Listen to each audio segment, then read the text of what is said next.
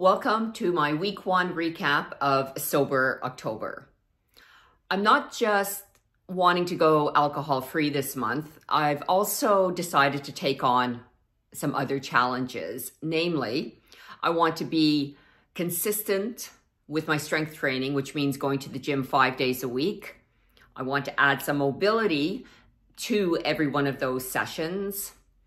I want to walk at least 10,000 steps a day with my weighted vest. And I want to do some microneedling and red light therapy for my face to see if I can make some improvements in the texture, the elasticity, and the fine lines and wrinkles. So let's dive right into those results. First things first, yes, I was alcohol-free. Now, I have to admit, it wasn't super easy. During the week was okay. It was the weekend, because on the weekends, my partner and I, we just like to relax with a beer, some wine, chat about our week, that kind of thing. So while he had a beer, I decided to have my Corona alcohol-free, which actually I find tastes very good. I add a little bit of lime to it. I find it tastes I feel like I'm having a real Corona. Then I take my wine glass and I pour my bubbly, whatever bubbly I'm drinking, into it. And then I just feel like I'm having more of a grown-up drink. It's these little things sometimes that we do to just make, if you're undertaking a difficult challenge or something different, these little things just help make it easier. Now, I have to admit that the first two to three nights, I think, sleeping was not great. Maybe even 4 of the nights. I would fall asleep okay, but then it seemed like I was waking up every couple of hours and it was difficult to get back to sleep. But when I woke up in the morning, I didn't feel tired. Like, I still actually felt very energized throughout the whole day. But as the week went on, I did find that my sleep was improving. I still wake up once or twice in the night, but I'm able to fall back to sleep quite easily. And as I mentioned, my energy, I had great energy, like for all of my workouts, for everything that I wanted to do, just even doing little things around the house. I just felt really energized, which was great.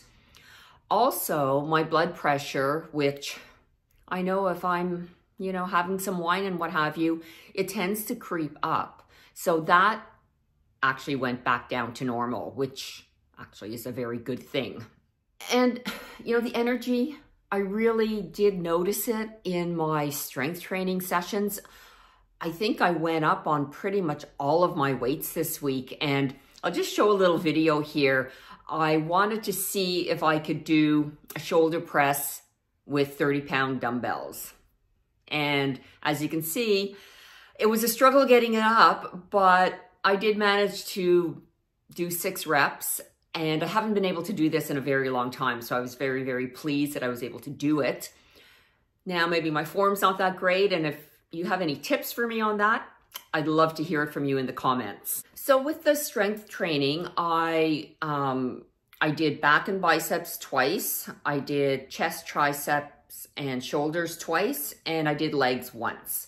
I'm doing a fair bit of, the walking and the running, so I figured just 1 day a week for my legs was probably going to be okay. And then at the end of every strength training session, I added my mobility.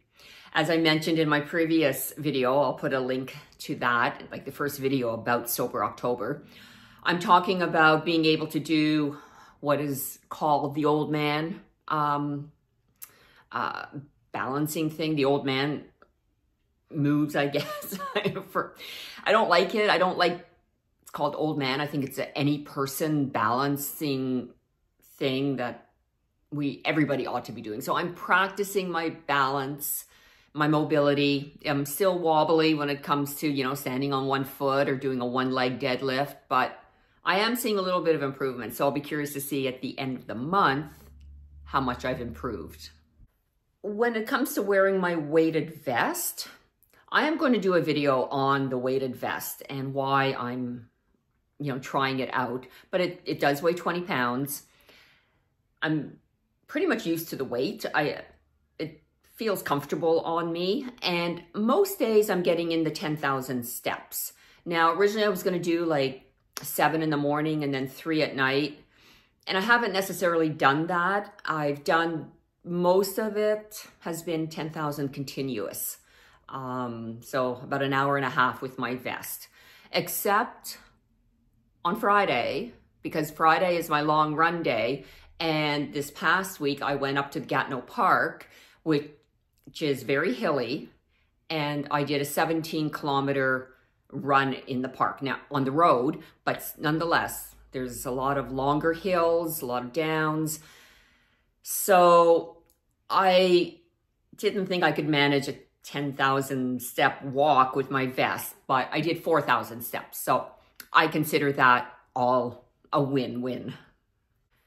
And one of the things too that I want to see with the vest is, adding this extra weight, is it going to help me with my running? Will it make me faster? Will I feel stronger when I run my marathon? It'll be interesting to see how it goes. So far, I'm not so sure that I feel that I'm faster, but I do feel I'm stronger because this was the first time that I ran hills. In all my training, I haven't run any hills. Every time I came to a hill, like, I'm walking that. And like I say, some of these hills, like they're a kilometer and a half long. That's a long hill. And I managed it. So that just might be helping me with my strength. Then I've been doing the microneedling and the red light mask therapy. Now I'm alternating days when I do this, and there's no results that you can see after a week, but I'll be curious to see after a month, will there be any results? And again, it's all about consistency. Everything that we're doing, you're only going to get better at what it is that you want to achieve if you're consistent with it. And that's the only way you're going to get results. How are you doing with your challenges? Did you set yourself up with some challenges for this month? Let me know in the comments. I'd love to hear what it is that you're doing and how it's going. Now, this weekend, if you're Canadian, it's Thanksgiving, and it'll be a bit of a challenge, I believe, because I'm hosting Thanksgiving dinner. My family will be here, but I'm going to plan in advance. I'll have my alcohol-free beer. I'll have, drinks that I want to have, different bubblies or different pops, that kind of thing. And I'll be prepared for that. And at the end of the day, it's really all about spending time with my family, enjoying good food, good company, and I think it'll be just fine. That's it for this week. I will see you next week when I do a week 2 recap. Have a wonderful day and a great weekend, and I'll see you next week. Bye.